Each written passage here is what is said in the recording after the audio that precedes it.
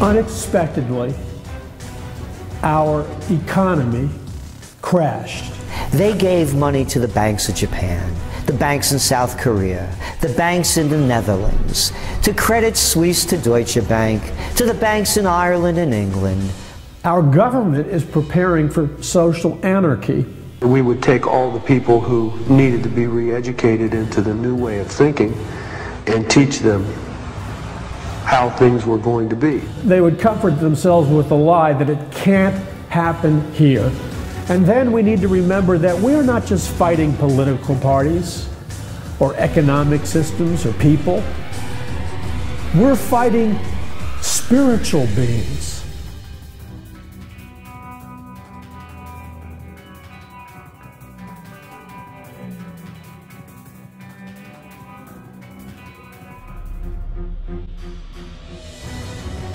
Calling good evil and evil good.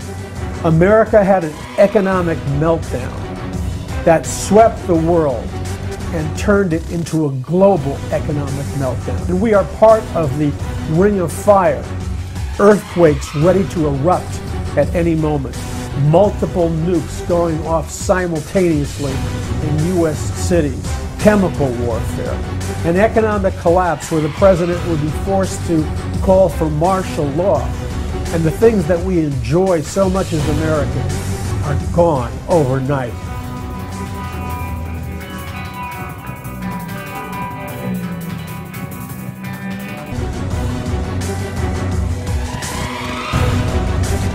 As it was in the days of Lot, so it will be in the days of the coming of the Son of Man.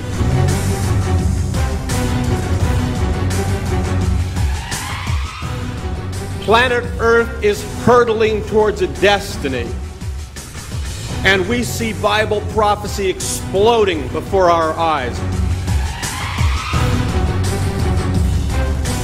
How is it that the church can partner with the powers of darkness?